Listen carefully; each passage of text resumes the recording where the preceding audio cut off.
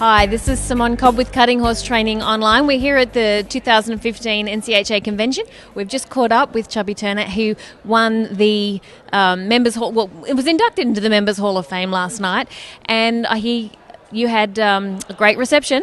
Oh yes, ma'am. It was really wonderful last night. They had already told me I was going last because I talked too much, and my speech was actually longer. But every time I'd stop for a second, I kept thinking about going faster, so I missed about 30 minutes worth of stuff I was going to say, but it turned out okay because I got it done and we got out of there pretty quick.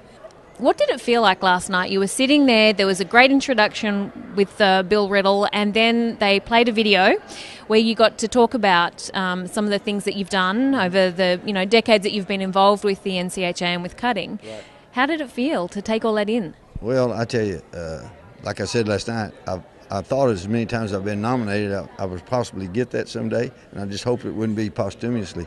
It's the highest honor you can get because it's not what you won, it's what you contributed back. And in this sport, when you start in it, sometimes it's what I can get, and then you realize, hey, I'll get more if I give back. And so to me, that's the highest honor you get. I mean, that's the most excited I've ever been in my cutting horse career, to be honored that way. Were there moments that you felt close to tears?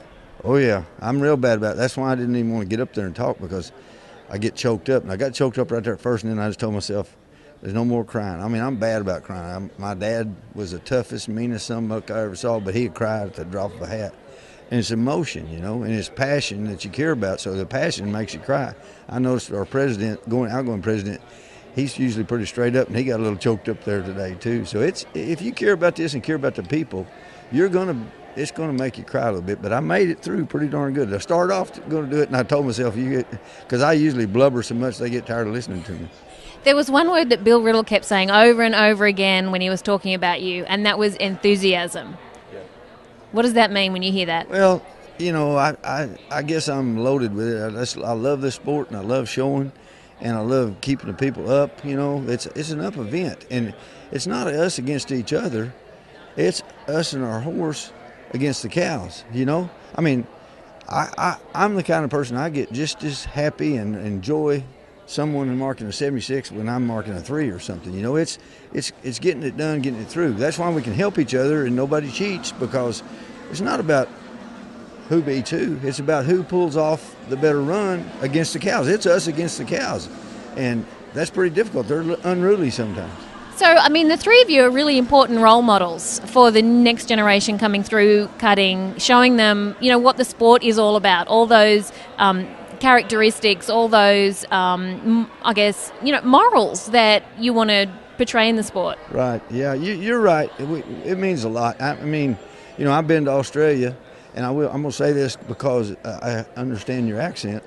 I went to Australia and did a clinic and then ended up showing in the Gold Cup. And I'm the only Yank that has his name on that Gold Cup, and I have my little button that I usually put on my belt that shows that I was the champion. I think that was about 80, well, I don't remember what it was. It was about 90s maybe.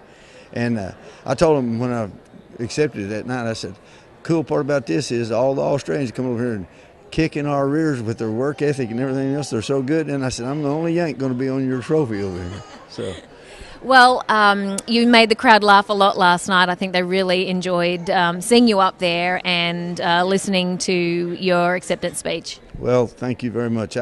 I'm really honored to get this award, and I love the NCHA, and I'm just glad that we have this deal. It kind of pays you back for what you put into it, so I'm excited. Thanks very much for your time. Thank you. Thank you very much.